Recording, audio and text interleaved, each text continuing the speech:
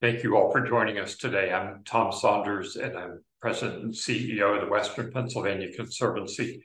We have a presentation today on our land conservation work.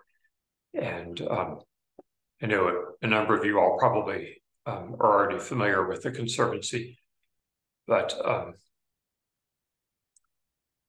going to advance my slides here. But for those who are not, we are a nonprofit. We're best known, I think, for protecting and preserving and sharing with the public falling water, but we also do a range of conservation work in the Pittsburgh region and across Western Pennsylvania. And the topic we'll discuss today is just one of those programs that we have. So we have a mission statement and a strategic plan that guide our work, and our strategic plan keeps us very focused on sort of our core conservation programs. And as we do that work, we're also very oriented toward people and communities and how we improve quality of life here in Western Pennsylvania. So this image is just an example of our current strategic plan. And it's nice for an organization like ours, I think, to be so clearly directed toward the specific programmatic kind of goals that we have. So we do have 5 main program areas, and the one today is land conservation. We also have programs called natural heritage, and that group of scientists protects threatened and endangered species and their habitats and works increasingly on climate change related issues. We have a watershed conservation program that works on protecting our rivers and streams. We have a community greening program that has planted 40,000 street trees in our cities and has 130 gardens and quite a number of different kinds of green space and landscape projects.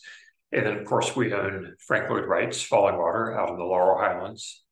And in many places, in many respects, that's one of the places that our work sort of comes together at that flagship site. But our discussion today is about our land conservation work, which is definitely one of our very core areas. And one of the things that's nice about our land conservation work is just that the scale of it is so huge. So I have worked in other conservation organizations where you sort of feel like you're swimming against the tide, honestly. You might do a few small land conservation projects, but you sort of have the feeling that there's more sprawling development and more negative impacts that are vastly outweighing what's happening on the land conservation front. The nice thing at the Conservancy is that the accomplishments over the years and the decades here are just huge. And I can say that modestly because I'm still a newcomer to the Conservancy in its overall history. And because it's the people here in the program who do the work so very well. But as you can see from the numbers on this screen, we've protected over 250,000 acres. We have 14,000 acres of our own preserves that we've maintained.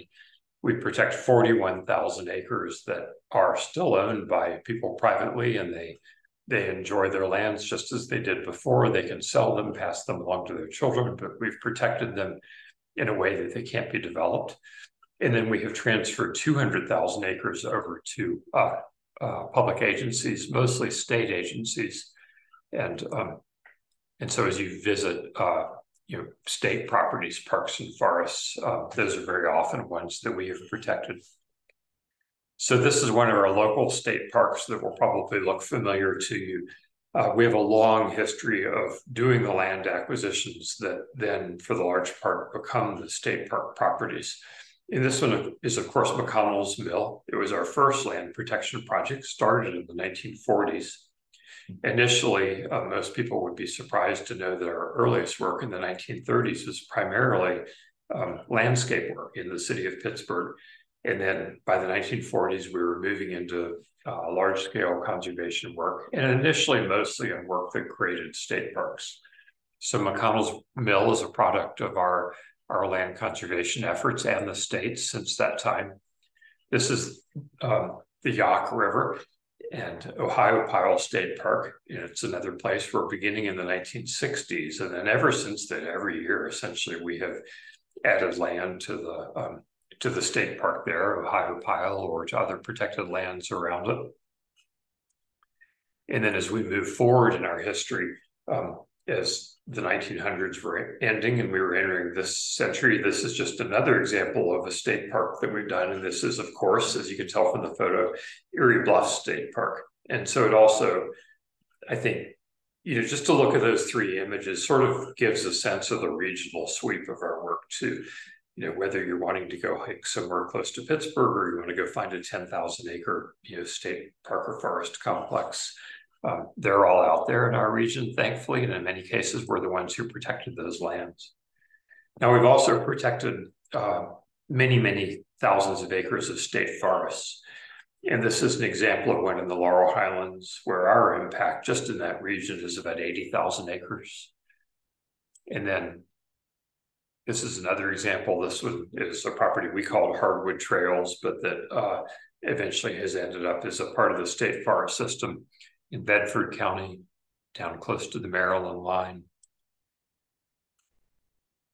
And then there are also many properties that we have protected by conservation easement. So earlier when I was alluding to properties that stay in private hands, it doesn't always make sense for us to buy the land and hold it and manage it. It doesn't always make sense to buy land to turn over to state parks or forests or game lands. Sometimes it just makes sense to work with the landowner and to buy or to have them donate to us the development rights. And that way the land can still stay in excellent private management. Maybe it's a farm that's better to continue in farming, or a property where a timber company can have some rights to use a part of the timber, but the other parts of the property are fully protected, or that regardless, it's available as open space. So this is an example. This one is a big easement, 900 acres, owned by a private entity near Vintondale, about halfway between here and Altoona. And this one is protected by a conservation easement so that it can never be developed. And then there are properties that we maintain in our own ownership. So mostly we transfer them away so that we don't get swept up into such an extraordinary amount of management work, trails, invasive species, and all that we kind of lose our effectiveness or our efficiency. But we keep a small percent of the properties we've protected. And this one is a close-up image of the beautiful property out at Bear Run that surrounds Falling Water. So when the Kaufman family gave us Falling Water, some land came with it, but we have roughly tripled that in acreage to its current 5,000 acres. And that's land that we'll want to continue to own because I think we just care about having it in our control by the Conservancy, as it surrounds that famous site and is an important part of the setting for that site. So here's a map that just kind of gives a quick overview of the locations and gives you a sense of the scale, just in terms of how many projects there are. But these are just the ones we've done since 2010, scattered around this part of Western Pennsylvania.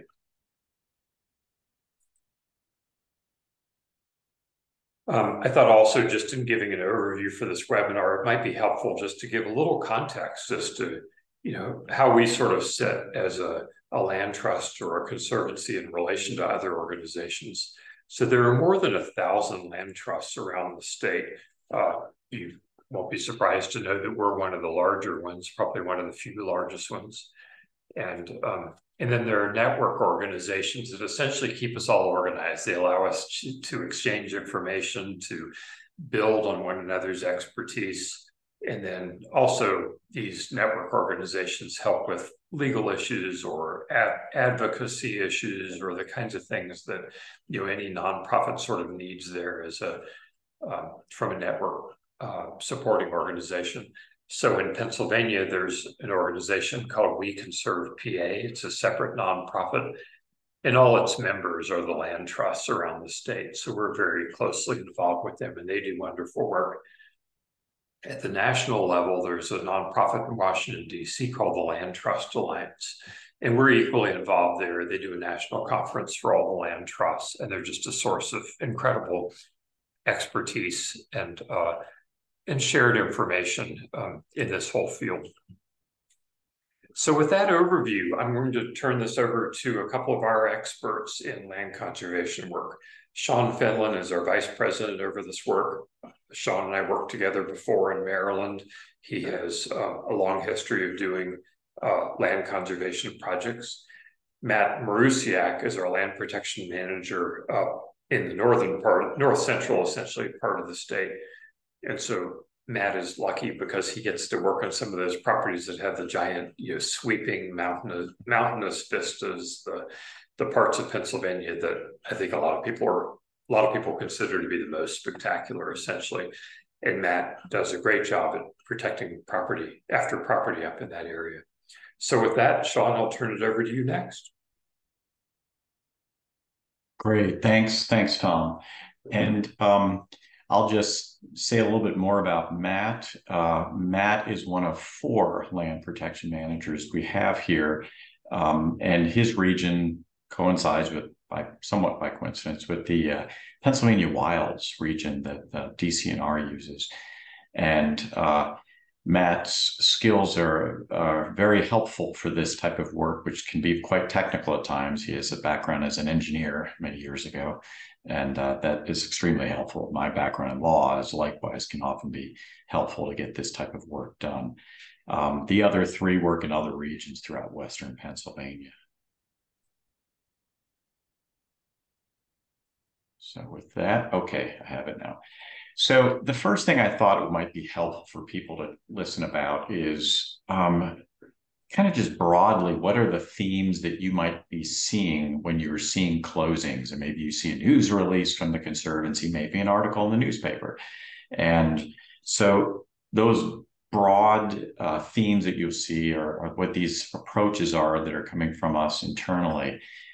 One of them continues to be just biodiversity focus. And of course, since Pennsylvania was historically, before colonial days, generally a large forested state, a lot of times those are large forested properties that we're going after. And like Tom said, Matt is often the person that gets to work on the biggest of those properties in north central Pennsylvania. Another theme you'll often see is that we're adding to state parks or adding to state forests or to state game lands. We believe that by doing that, you're sort of adding to the value of those lands that are already there and getting, in a way, more bang for your buck that way, because the outcomes can enhance what has already been protected in the past. Something more recent that we have started to focus on is lands that can be important for being responsive to the climate change impacts that we're already seeing in Pennsylvania. We could talk for an entire hour just about how we're doing that. But in short, we try to do that through a couple different means. And we have various GIS, meaning mapping through computers, that we have done with our science staff here that really enhance our ability to figure out which properties we think are best for that purpose.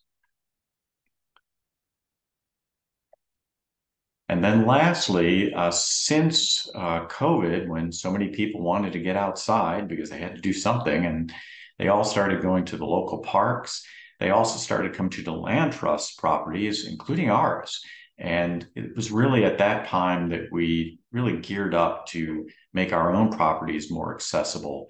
And so we've been focused on that, but then going forward, also on the land protection side, we're really trying to make sure that we focus on giving people access to the properties so that they can get out also.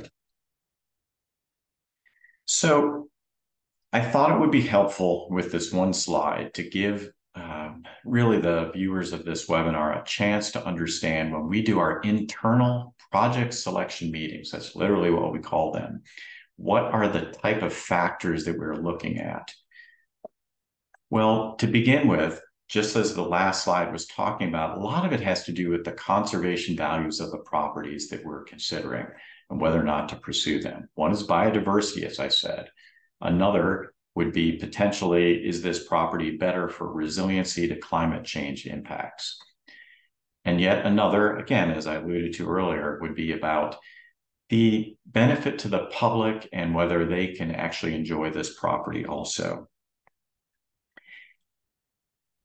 But another factor that we often consider and really have to debate it pretty heavily at times is, well, all right, if we're successful, if we're buying a property, say, who's going to own it? Or maybe I should say, what is going to own it? Is it going to be the Department of Conservation and Natural Resources, State Parks Bureau, or is it going to be one of the other agencies that are public agencies?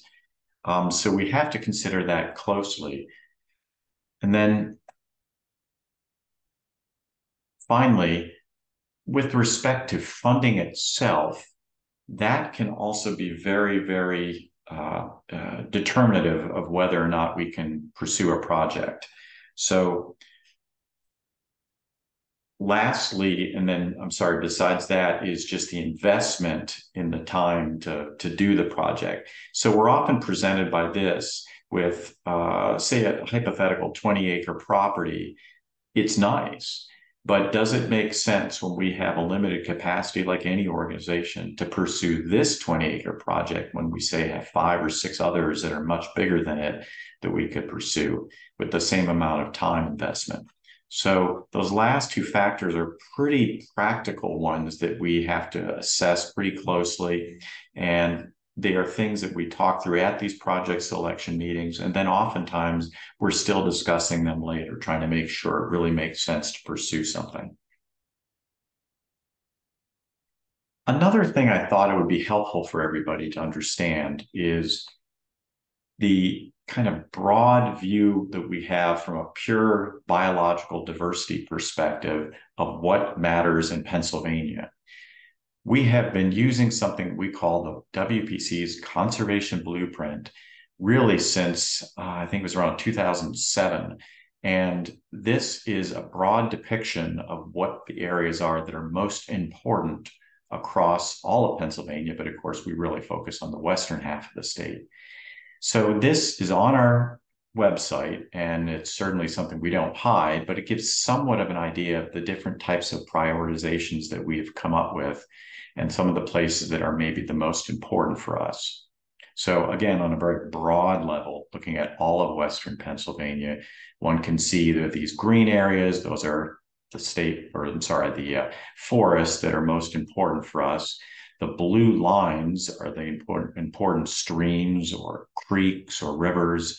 And then lastly, those pink kind of shapes are the highest for what we call rare species that maybe are literally federally endangered or listed as federally threatened, or if not that, they're at least very rare. And it's something that we think is important enough to focus on these areas for them.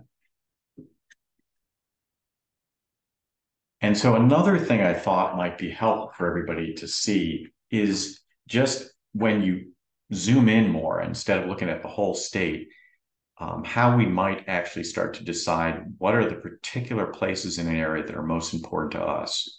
This is actually an older map that's from probably around 2012 that we developed to decide which properties were most important on the part of Pennsylvania that's just north of Maryland. That line running through near the bottom there is actually the Pennsylvania-Maryland state line. And those red shapes, those are actually property interests we have, mostly properties we own along Sidling Hill Creek. And so at that time, we decided, well, what are the other most important properties that we might try to protect? And so we went through this process, and you end up with a map something like this. So those bluish colors, those are the ones that are considered by us to be the most important. And then that kind of tan color there are the second tier most important. And oftentimes we use these to send out letters or postcards to landowners to try to prioritize us so that we hopefully get some of them to respond back. And we really are as best possible going after the properties, again, that we think are most important. So again, I feel one thing that's very helpful for people to understand what we do is to see what are the actual sort of technical issues or technical steps that happen in a project that can either make a project or, well, in some cases, break that project. So fundamentally, one of the biggest issues we have is that we don't condemn, lands at all, haven't really done that. So we instead have to focus on people that we think are truly willing sellers or willing donors. And for those that, if they're going to be the seller for the property, the issue there is that the appraisal that we get, and all our projects are based on appraisals, has to satisfy that seller. So that oftentimes will end a project right there if certain sellers are just not interested in the price that our appraisal says the property is worth. Another key factor, though, is in most cases, especially for the ones where you have a seller, that person has to be patient because we have fundraising that we will need to do. And typically we fundraise for each project, and that is usually about a year and sometimes a lot longer, depending on certain grant rounds that we go to try to fund our projects. Another issue that I have mentioned before is we have to come up with funding to pay these people. And that can be particularly challenging for us internally because we're not only going to government agencies, we might go to multiple government agencies for one project. We might go to certain foundations, we'll be talking to donors. And so partly becomes a little bit of a timing challenge for us. And then there's something that we call due diligence, which a lot of you may be familiar with. And due diligence addresses various issues. The first one fundamentally for us is who actually owns this property, the landowner that we're talking with, we think owns it, but until we run the title on it and take a close look at it, we won't really know for sure. And one issue that often comes up is oil, gas, and mineral rights. And in Pennsylvania, which has a very, very long history of oil, gas, coal, and other mineral development, this can be a fundamental challenge for some of our projects. And in some cases, if something is severed or leased, we will often find ourselves trying to determine whether or not it makes sense to proceed. And that's that risk assessment that we go through. Another issue that we'll do, sometimes twice for a project if it's lasting a long time, is we will do what we call an environmental phase one assessment to make sure that there's nothing on that property that if we were to take ownership of it, that would risk liability to us as an organization. We do a lot of real estate projects, so we cannot put ourselves in a position where we are taking on risks for project after project. So we're very careful about that.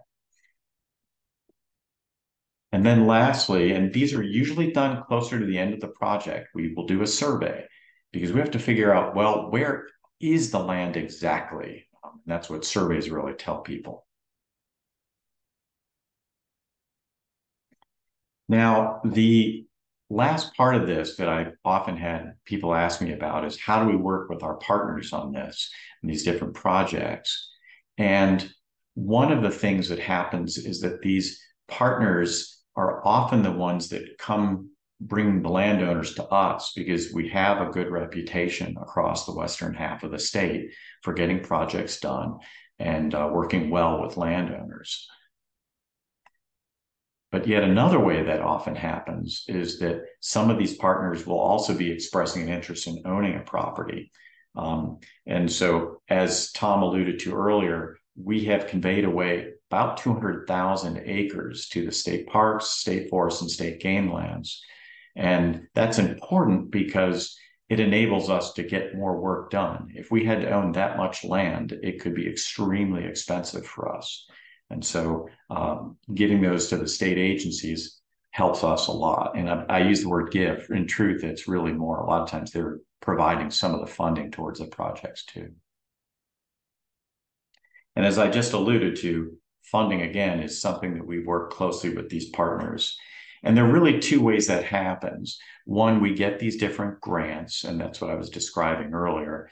There are different programs that are usually cyclical, and we apply for those at certain times of the year.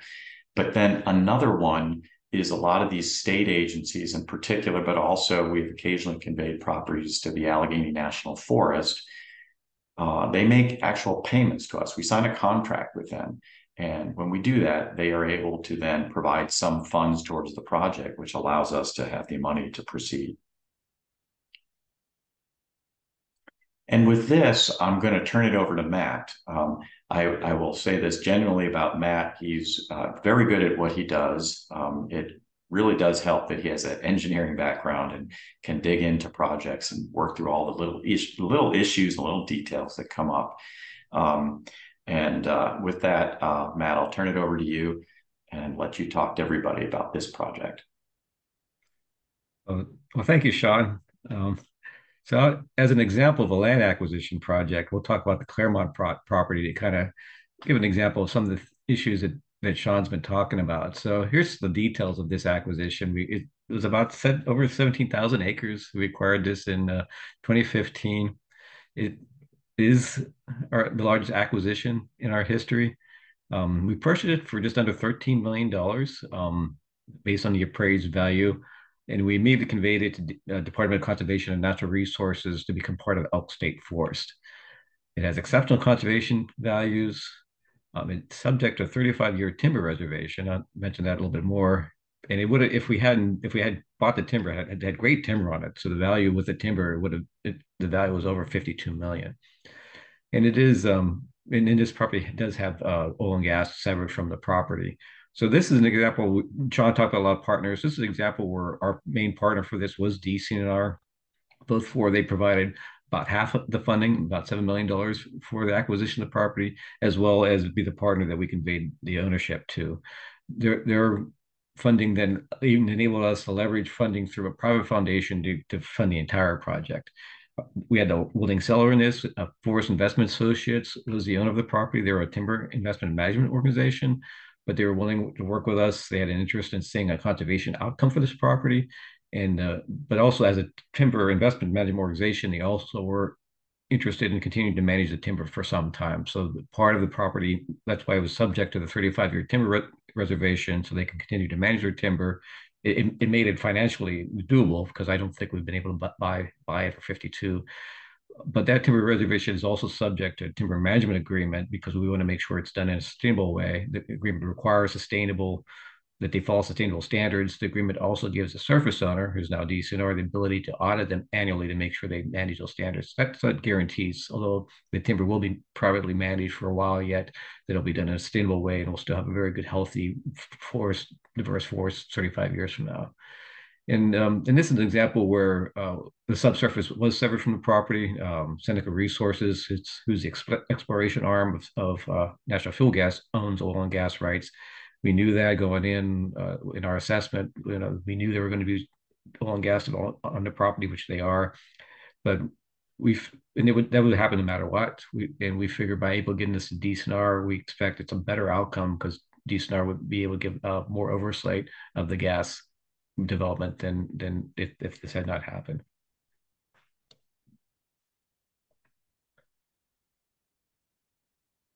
And I'm going to the next slide. Okay. Sean talked about different conservation values. One is large forested properties. Well, when you can see the property on a map, it's a large one. So this was a really nice large forested property to protect. We also talked about how it's adding to existing public land. So you can see it was a contiguous estate forest to the south, as well as there's some game lands on the ground nearby. So it was really adding to a larger block of protected land. And this was also an important property to protect because it's in an area that we considered bridges from the state forest more in the eastern part of the state with the national forest in the western part of the state. So this provides a bridge and helps improve interconnectivity and species movement through the area. And we continue to work on this area to fill in this bridge area. Other really important conservation values, of course, is the forest resources is incredible on this property, as well as the water resources. This property has a lot of headwater streams. East Branch Clarion originates on this property. And of course, that flows in the Clarion River and down the Allegheny River, where it hits Allegheny down by Clarion, Armstrong counties. And on the eastern side of the property is drained by pine tributaries to Potato Creek. And then Potato Creek actually flows north from here and hits the Allegheny River in McCain County and continues north into New York State before it curves into Kinsu Dam. So at this point, I'll turn it back over to Sean. All right, well, thanks, Matt. Well, before we continue to talk about our land protection work, I did want to put a little bit of that in context of the land stewardship that we do. Really, there are two parts to what the land conservation work is. One is the land protection side, but then for the properties we keep, or the easements that we hold, for both of those, we have our land stewardship program that takes over. And so I thought it was important to give the context for that. Tom alluded to the 14,000 acres that we currently own. And that's a responsibility that we take seriously.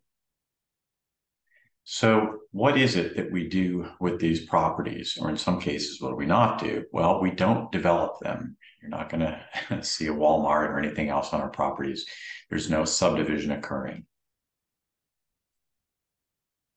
Another thing that you'll see is that you won't see any commercial activities. You won't see any sort of industrial activities happening.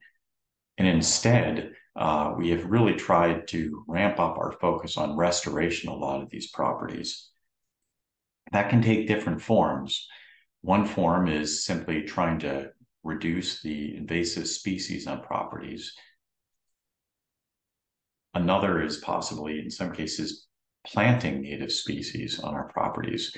We've done some of that now.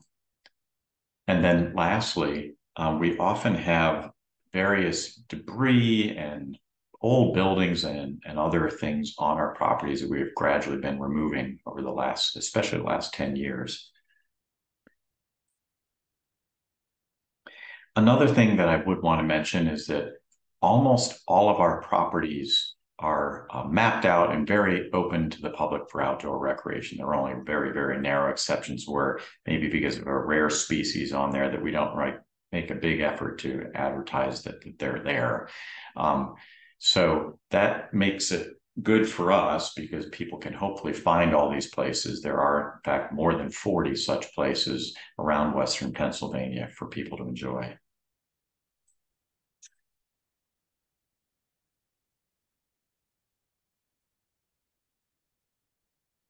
So I thought the last thing I would do in talking about our own properties is just give an example of a property that's actually quite close to where I'm sitting right now, close to downtown Pittsburgh.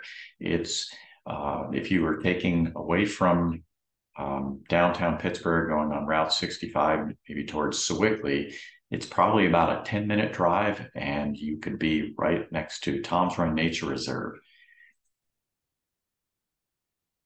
This property is now 370 acres. We acquired 55 acres just a few years ago to bring it to that number. And I would just say, in general, I would highly recommend it. We have done various projects, like I was describing in the last slide, including plugging oil and gas wells that were there from many, many decades, in a lot of cases more than 100 years before.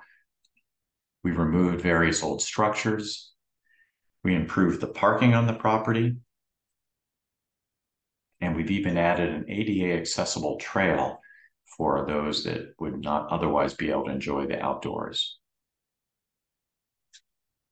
So just a plug to those who are in the Pittsburgh area. If you get a chance, all of this information is on our website, but here's a map of where the property is. You can see in kind of the bottom right there, that letter P. That's actually where the parking lot is. And it's a beautiful 3.2 or so mile loop that takes you through different types of terrain that are common throughout Western Pennsylvania, and really some just amazing features. So I highly recommend it. And this is a great example of something that we've really advanced in our work in conservation over the last 10 years. So one other issue I thought would be helpful for everybody, because it probably comes to people's attention, we do a lot of projects in the French Creek watershed. And so I thought it would be helpful to understand why that is. And we've talked about biodiversity as being one of our focuses. And in fact, this is a clear example of that. The French Creek watershed is arguably the most biologically diverse stream in the entire northeastern United States. And that's because of freshwater mussels and fish. At last count, I think there were 28 different species of freshwater mussels just in this watershed, and getting close to 90 species of freshwater fish. If you have a chance, I would recommend looking up darters of Pennsylvania as an example of a type of fish that's just really fascinating to see, that these little colorful fish actually live in Pennsylvania. I think there's one called the rainbow darter. That's the common name, and it's just an amazing animal. Other things, though, in this section of Pennsylvania within this watershed, there are a lot of rare plants, not just in the stream system, but I'm talking about things called fens, and there's even one or two bogs that I know of in that watershed. And so we also have been focusing on those. And then lastly, it's very important for migratory birds. So overall, at this point, the Conservancy has protected more than 6,000 acres. And because there's no state park in this watershed and the state forest has very little presence, we actually have continued to own most of the land we've protected. And this is just an example of a slide that was taken years ago that gives a sense of what the French Creek itself looks like and some of the different mussel shells that come from this watershed. And then the last thing I thought might be helpful for this is just to give an example of one of the properties that we actually did protect in the watershed. And this is what we call the Helen B. Katz Natural Area. This particular property has been funded by various sources, like always, but we wanted to name it after Helen Katz because she went out of her way in her will to donate a huge amount of money to us for natural areas protections. And so this property is in honor of her.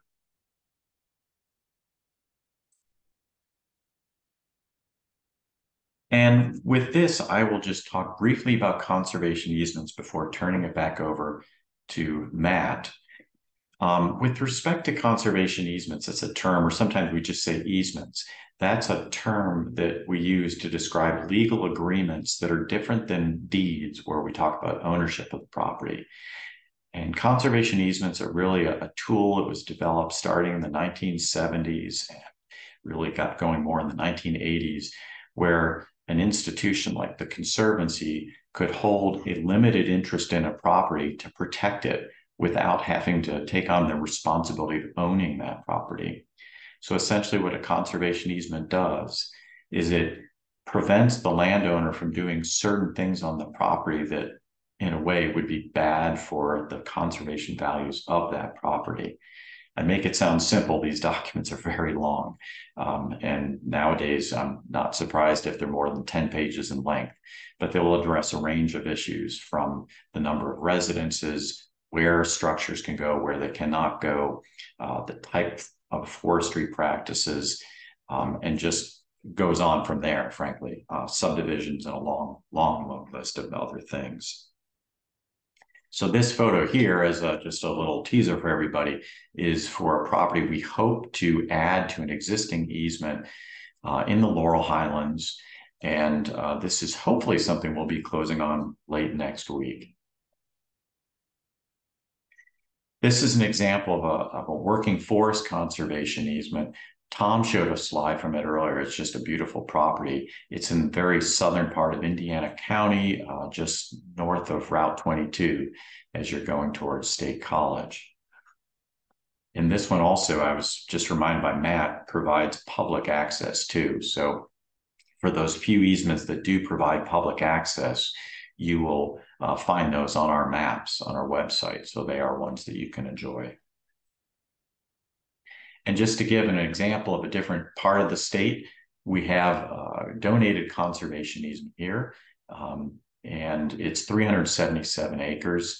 It was actually paired with an agricultural program easement on additional land of, I think, more than 200 acres. So the whole property was quite large, and it was really a challenge, but a good outcome to protect that much land in one project.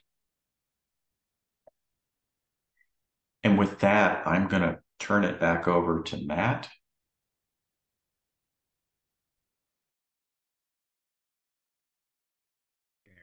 Hi, folks. Thanks again, Sean. So now, after hearing all this, I'm sure you all are excited at how you can conserve your own properties. So we'll talk about if you're interested in a conservation project, how that worked from your viewpoint. In this example, I'm really going to talk about conservation easements because there's been more steps in that. Of course, a land acquisition project would be similar. But if you're interested in working with us on placing a conservation easement on on your property, first of all, you want to get together with the land trust staff. We take a walk on the property with you, talk about your goals for the property, understand better the conservation values of the property.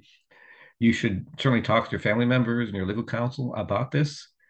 And then, of course, what we'd learned, we'd take it back and review it with our project selection committee that Sean referred to before to make sure it meets our criteria and our priorities for conservation and make sure we have the capacity to take it on. So after this initial meeting, if we all decide that this is a project that works for you and your goals and it works for us and our priorities, the next step would be to actually develop the easement terms of the property. So easement terms of the conservation easement. So one thing we'd look at is across property, what kind of restrictions we want to have. Basically, we limit subdivision where you couldn't subdivide at all, or you may permit one subdivision. Um, it would also define a highest protection area. So the way the easements are structured is we define different protection areas, and each area has different restrictions. The highest protection area, the most restrictive, that really, really doesn't allow many activities other than recreation activities. These areas are like we want to protect riparian areas or have steep slopes or if there's special habitats. In this example, you can see that the hatched green is the highest protection area, protecting the riparian areas of Carnes Run. And then in the southwest portion of the property, there was actually some really interesting rock formations and habitat that we wanted to protect, highest protection area. We also want to specify standard protection areas. So in standard protection area, you could still do forest management, subject to forest management plan that we approved. If this is an agricultural property, that's where you can still do your agricultural uses. So you can still get the good sustainable uses from the property, but in these areas, you would not be allowed to have any residential uses. And then we would define a rental protection area, and that's where your residential uses will be limited to. Usually, those are a few acres in an area where you can just do what you typically do at your house. Of course, those will still have some restrictions in height, or would restrict the number of, for example, number of dwelling units. So you might only have able to have one or two dwelling units there. It's really the drafting easement terms takes a while. We want to take our time. Again, we want to make sure it protects conservation values, as well as make sure as an owner, you really need to think through your future uses and make sure the easement still allows you to do that. For example, like in the minimum protection area, we might say, hey, one dwelling unit is good enough. Well, you might think, well, someday I might want to have a guest house. That's two dwelling units. That's probably would be fine, but we'd need to make sure we incorporate that into the easement so you could be allowed to do that in the future. As we were drafting easement terms, it would also have to go through the due diligence. Sean also talked a lot about this earlier. It would get the title work done, make sure you own what you think you own, and because you can't restrict anything you don't own. If you for example, some folks want to restrict oil and gas rights, then you can do that with an easement if you own them. If you don't own your own gas rights, you can't restrict them. We do an environmental review. Sometimes if it's a conservation easement, sometimes the staff does that. If it's more of a complicated property or an acquisition, we'd actually get a phase one environmental site assessment done on it. Get a survey done, understand where the boundaries of the property are. The survey would also define the boundaries of the protection area, because as I mentioned, different protection areas have different restrictions, and we want to make sure we all agree where those different areas are.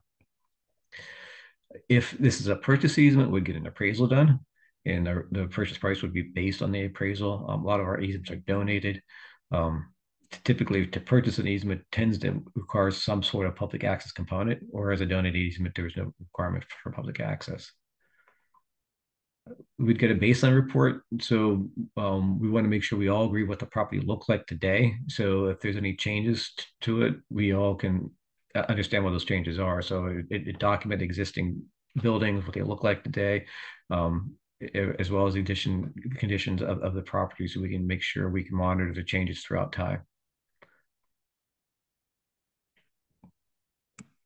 And then, okay, oops, I'm done. Then we do the stewardship metric. Whenever we accept a conservation easement, we agree to accept a conservation easement, what that means is we take on a perpetual obligation to monitor and enforce that easement. And so we want to make sure we have the resources in order to do that. That's a very important component before we accept an easement. To figure out what resources we need, we do a stewardship metric. So basically, we figure out what our annual costs are for the monitoring and enforcement of that easement. And it's based on the size of the property, how far the travel costs, how far the property is from one of our offices, how complicated the easement is. And so based on those annual costs, we'll calculate the annual costs, and then based on our average investment rate, we figure out what is a lump sum we need to put into our restricted stewardship endowment. So we have that resources. That's really important. Again, that's one of our major obligations is to monitor and enforce these easements in perpetuity. So having those resources is very important. And so funding this, our stewardship is very important before we accept an easement and understanding how much funding we need. So at this point, we got the easement terms worked out. We got the due diligence done. There are no issues. If it's an acquisition or if it's a purchase, we got the funding worked out. So at that point, we'll bring it to our board for their approval. Of course, all projects need approved by our land trust, by our board. More complicated projects do come to the board more than once if there's more discussion. But once everything's set and we get the approval from the land trust board, we'll set up closing. So at closing, signed a baseline. We both us and the owner would sign a baseline to agree what the current property looks like, and then we'd execute and record the conservation easement. At that point, the conservation easement's in place. We issue press releases. We congratulate each other, but then the work starts, right? So that means every year we reach out to the landowner once a year saying we're going to come out on this day. Then we go out and walk the property and make sure all the easement terms are being followed. There's no violations. We do a report and continue to do that to make sure that the conservation values of the easement is protected and we're doing our obligations that the easement is requiring of us.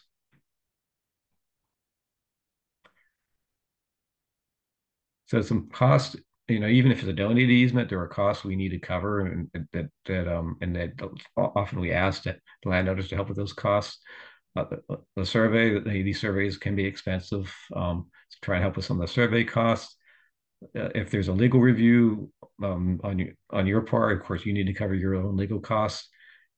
If you're donating an easement and you're planning on taking a federal tax deduction on that easement, you'd be responsible for getting an appraisal of that easement. And likewise, any tax preparation in order to take that federal tax deduction, of course, that cost need to be covered by you as well. The other potential landowner cost is once we figure out what our stewardship contribution is, would be an ask we'd have of the landowner as well. This because again, we need to make sure we have those resources in order to monitor the easement in perpetuity. At this point, I'll turn it back to Sean. All right, well, thanks, Matt. Well, I thought it'd be helpful to at least answer one question, which we've heard sometimes from people, which is how can they protect their own land? And here are some very simple ideas. One, of course, is reach out to us. There's nothing wrong with an email or a phone call, and that can always just start a process of discussion. If we can't do it, though, there are other opportunities, and one of the ones that we often refer landowners to is the various county agricultural easement programs. Most counties in Pennsylvania, I think, have active programs, so that's an option potentially for some landowners. Another is perhaps the local municipality may be interested in the project.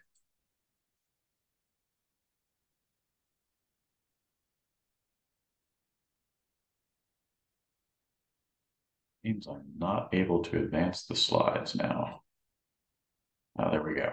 Okay, so I thought also it might be important to know that if conveying a property to a municipality, if it's a donation, there is apparently some law out there that allows landowners to restrict the development of that property with the certain type of wording in the deed itself and in the discussions with the municipality. So that may be of interest to some people. Another quick mention is due to what's called the Clean and Green Tax Program in Pennsylvania. That's a program that if you have generally an open space type property, and I don't remember the minimum acreage, might be 10 acres, maybe 20 acres, but at some point you can get a reduced tax rate if you agree not to develop that property. The downside is that if you decide later to develop it or you sell to someone else who is going to develop it, back taxes are owed for 7 years. So in effect, that is a way to have some degree of protection for that property, because it may prevent some people from wanting to proceed if the 7 years of back taxes are just too much.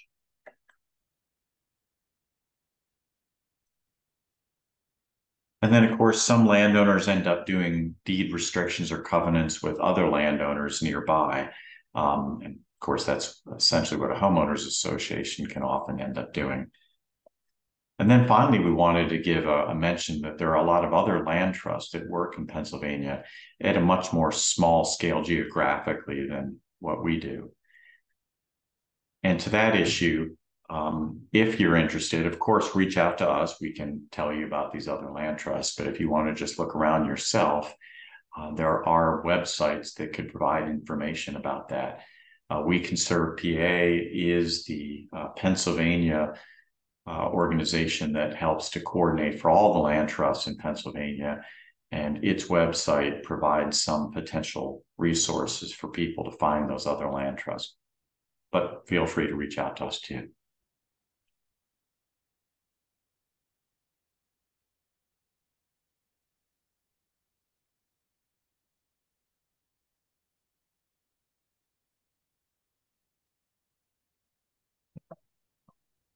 My name's Carr. I'm the digital content specialist at Pennsylvania Conservancy. We do have a question, but before we get to that, I just want to thank everyone for attending today. If you'd like to learn more about WPC, you can visit us at waterlandlife.org. You can learn more about our programs and learn more about ways to get involved with our organization. You can click the volunteer link at the top right of our webpage to see the most up-to-date list of our volunteer opportunities. These include garden volunteering, tree plantings, land stewardship volunteer opportunities. We still have a few tree plantings scheduled for the end of the season through the end of November. So if you'd like to learn more about that, please visit the website. Also, you can support our mission by becoming a member. WPC relies on members like you to help us care for nature in our region. If you are already a member, thank you very much for your support. If not, you can learn more about becoming a member at waterlandlife.org/donate. So we do have one question. We talked a lot about French Creek today, and someone would like to know how or if WPC works with the French Creek Conservancy. I suppose I can answer that. We actually work very closely. The full name is the French Creek Valley Conservancy, and I'd say that we work as closely with that land trust. That's what we would call a local land trust, as any land trust in Pennsylvania. We're very, very happy to see that we abbreviated to FCVC, but FCVC really has become a lot more successful now over the last, 5 to 10 years, and getting geared up to do really two things. One is land protection projects like we do, but then also reaching out to the various small local communities there and try to engender more appreciation for that watershed. And in both ways, French Creek Valley Conservancy has been very effective. But we have regular meetings with FCVC, and we know each other quite well. There's no mystery between the two of our organizations.